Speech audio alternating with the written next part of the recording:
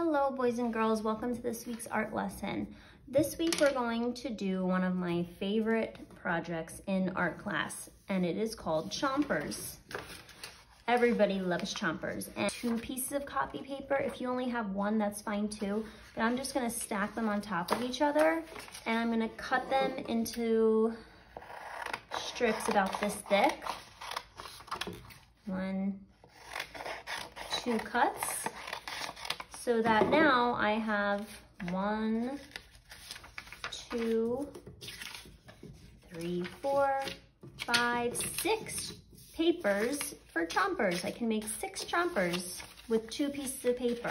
So a good way to start is just getting your paper ready. A chomper is a transformational drawing, which means you start with something and then when you open it up, it transforms into something else. To make your drawing transform, you have to take your strip of paper and fold it in half. So you line up the 2 edges, crease the paper, and then take the top flap and then you're gonna fold it back to meet this crease here. Okay, so I have this is what my paper looks like. I'm gonna crease it really well and I'm going to draw something here. Now, whatever I draw, I can open it this way, long ways, or I can open it tall. So you have to think about what you're gonna do before you know which way to hold your paper. If you're gonna draw something like a dog that gets really long, you're gonna wanna hold your paper this way. If you're gonna draw a tree that grows taller, this way. Something that's opening its mouth would be this way as well. So anything that's getting taller or opening would go this way, but you can also think of things that stretch out long ways too. So let's start with the most simple thing, a regular smiley face.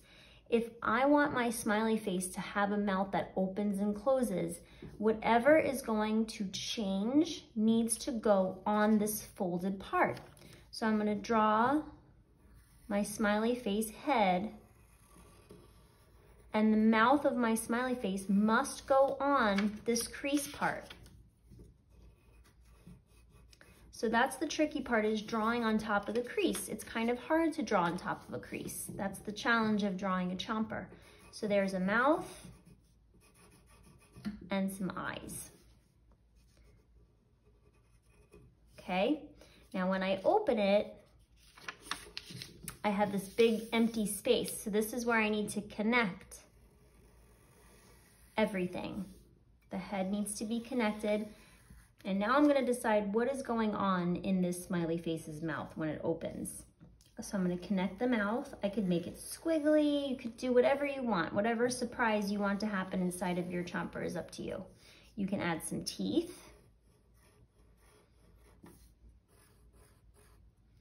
You could put, I don't know, maybe he's eating a burger. I'll draw a little burger.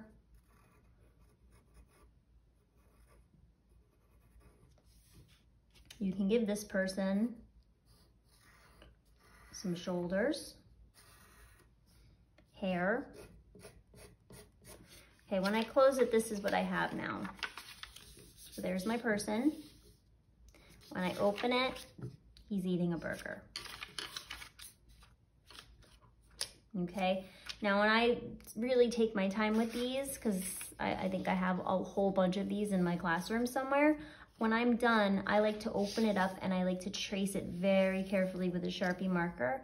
And then I usually use a crayon or a colored pencil to color them in. I don't use markers because markers can be really dark and they sometimes take over the drawing because they're so dark that when you color in your pencil, you can't really see your drawing anymore.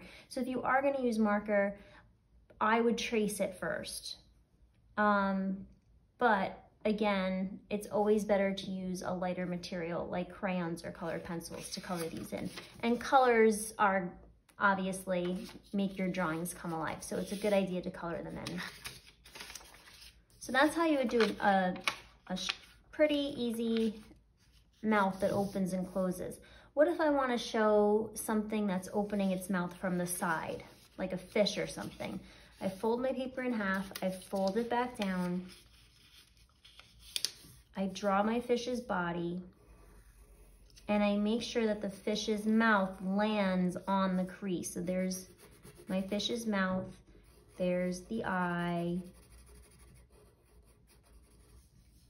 here's a fin, here's the back fin, tail, side fin. I can put some bubbles, some scales. Okay, now when I open, now notice this fish is looking to the side, so we don't see his whole face. He's going to the side. So when I open up my paper, I have to connect everything. So now I'm gonna connect his body together. I'm gonna connect his tail fin together. But I am not gonna connect this together because he's opening his mouth. So what I'm gonna do instead is I'm gonna go like this. Now it looks like his mouth is opening from the side. And you can add a tongue coming out if you want. You could put, maybe there's a sad little fish.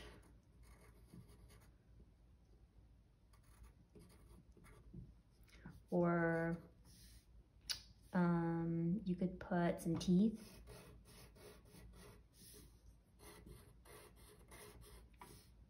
Okay, so there's my fish, that really cute and innocent little fish. And then when you open it up, it's a hungry fish. Okay, let's do one more together. This time I'm gonna do something totally different. Fold my paper in half, fold it back. Okay, I'm gonna draw the ground. I'm gonna draw a tree. Could also be a flower, something that grows.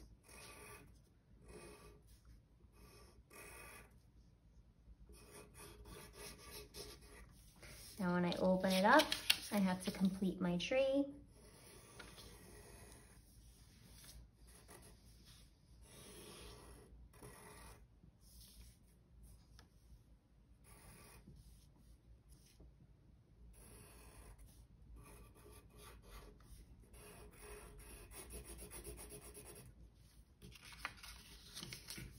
There it is. And now it's a really tall tree. See, the focus does not have to be on mouths opening and closing. It could be anything that stretches, grows, or changes in any way. We'll do one more. Fold it in half, fold this back.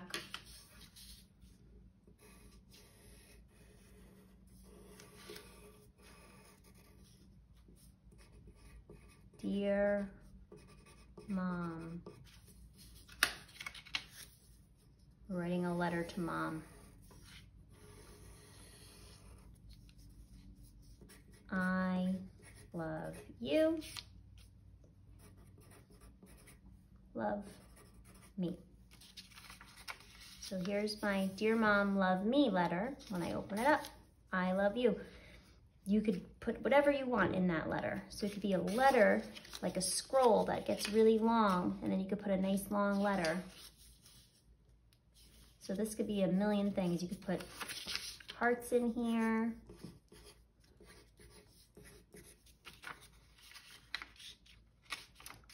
Okay, so that's how you do chompers. Hope you enjoy it. If you have any questions or you want to share some of the chompers that you made, please join me on Zoom. Hope you enjoy the project. Have fun, guys.